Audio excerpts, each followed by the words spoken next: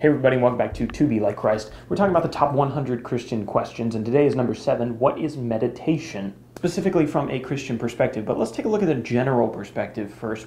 Meditation first appears in the historical record in India about 4000 BC. Forms of meditation appear to be a very important part of early gurus and their disciples. As far as we know, about 600 years before Jesus, the practice spread outside of India and Hinduism and spread to the Taoists and Buddhists. Okay, so what is meditation? Well, that's a hard thing to define because there's a plethora of definitions based on who you ask. A number of differing and contradictory opinions exist as to the goal of meditation, the form, and whether that form should be standardized or flexible to match the individual. But to help us understand the basic principle of meditation, let me read you a definition from a very popular meditation app called Headspace. Meditation isn't about becoming a different person, a new person, or even a better person. It's about training in awareness and getting a healthy sense of perspective.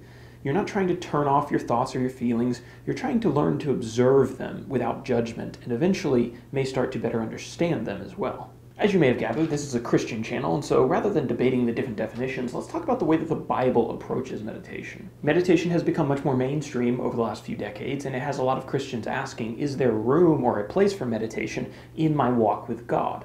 And you might be surprised to find out that the word meditation or some form of it appears over 20 times in the Bible, many times in the book of Psalms. When the Bible uses the term to meditate, it's usually talking about time devoted to deep thought on a particular subject. But the topic of the Bible writer's meditations are not usually left open-ended. They're usually focused on a very specific thing. And maybe it's God's identity, His faithfulness, His promises, His law, or His love. Here's a few Bible verses that use the word meditation.